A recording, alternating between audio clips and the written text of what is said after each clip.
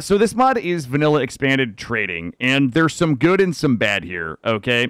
A couple things I can kind of talk about with vanilla expanded trading. Number one, this is super cool, and this is the contracts menu. And the contract menu means that you can come in here and you can sell this stuff. So when we make this marine armor, I'll show you how it works. Once we make this marine armor and we have it in storage, we're going to change this. This will change and say accept contract, and we will accept it. And then in a couple of days, somebody will show up, and they're going to pay us $13,450 for it. That $13,450 will actually go into a bank account. Now, if you come down here, you can see the contact the Imperial Bank or the Bank of Andala. So you come down here, and it will go into our bank account. Now, the bank will allow you to do a lot of things. It will allow you to. We could put money in the bank right now if we wanted to put our local funds in there. 4348. It'll tell you what those bank fees are. The more friendly you are with the bank, the less the bank fees are. So we would drop those in there. If you wanted a cash loan, we could take loans. We could take a short-term loan, mortgage loan, long-term loan. If you don't pay it back, it angers the faction. They're probably going to come kill you. The other cool thing that you can do with the contracts is that you can actually put a contract out. So any item in the game, you could put a contract out for. So if I wanted a Persona Core, I could come in here and I could say that I want a Persona Core.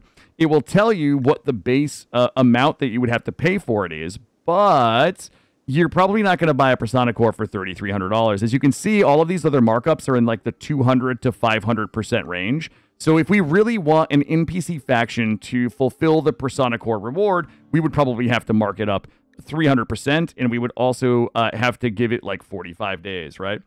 Just to have a chance, because if you put the contract markup too low, the NPCs will not take it, and you can kind of change all of these settings like in the actual kind of mod settings itself. So if we wanted a Persona Core, I'd say, listen, I'll mark it up 300%, we'll give it 45 days, we'll pay $10,000 for a Persona Core. Any item in the game that is purchasable or sellable, you will go ahead and find in here. Just whatever it is you need. And the NPCs will most likely fulfill it. That is some of the most fun functionality of the Vanilla Trading Expanded. But the other thing that you can do, if you're really interested, is there is a stock market. So there are all of these like fake companies. This is all kind of fake-ish, okay?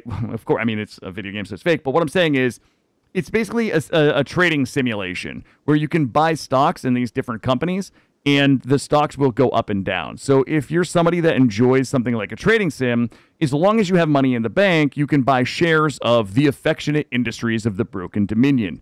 At 343, it'll tell you how many shares. The price will go up or down. And, you know, if you end up making a bunch of money, you know, if you had 10,000 shares of the Cohort Trader and it went up 1.7, you would make extra money. So it's basically like, so, you know, we're not going to buy share. We don't do child slavery in this stream, okay? This is a family stream.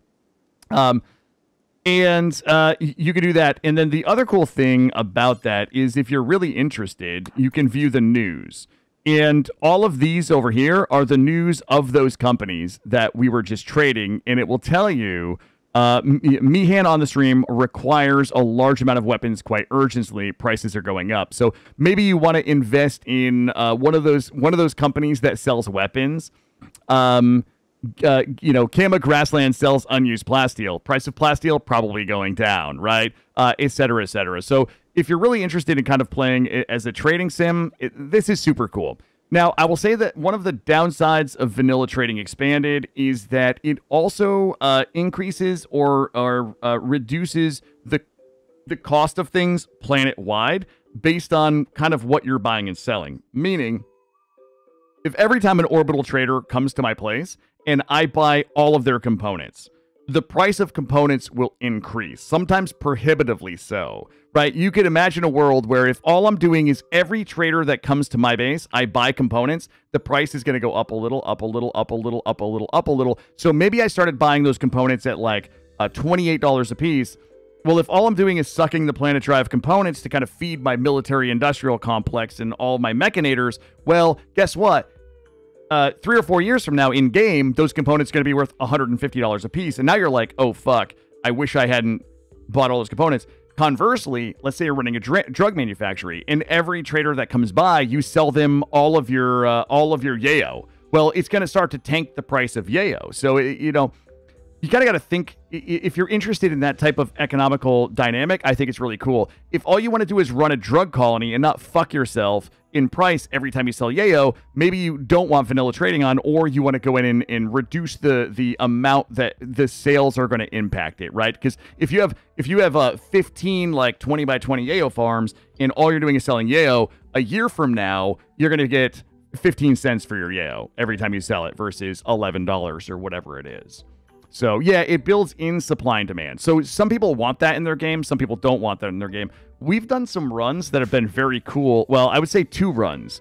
And I still want to do this run. So you guys might see this soon, because what some of you don't know about me is I'm a giant fucking economy nerd. I'm the guy that spent like the last 3 years that he played World of Warcraft at the auction house with like 9 different alts, like buying and flipping mats and posting them and gold capping. Like I have 100% like one of those gold cappers, and wow, I love this kind of shit. One of the runs that I really want to do is a trading run where the only way that we can ever make money in the game is by selling things for contract, right? Imagine a run where the only way you can make money is like, oh fuck, uranium halberds, let's go make uranium halberds. You know, oh fuck, 3,000 kibble. Let's go make 3,000 kibble and like, go ahead and fulfill the contract. So you're almost like, you're just like a requisition warehouse. Oh, Silent Jaws for $6,500. Let's go make those, et cetera, et cetera. So I think that would be, yeah, exactly, Zumberge. You're right. You could diversify your drug farms so that you're not, once the price of yayo goes down, you could sell flake, or you could sell, anything else, but. All right, this is almost done, so I'll show you guys how we sell stuff on here and how we're about to make that money. Let somebody put this on. Let somebody try to... Oh, it's also good quality. All right, so let's come down here. We'll go into the contracts. And complete contract. And it'll say the caravan will arrive to pick up the contracted item in 3 days. Make sure you have enough items when they arrive. The payment will clear once the caravan leaves their area.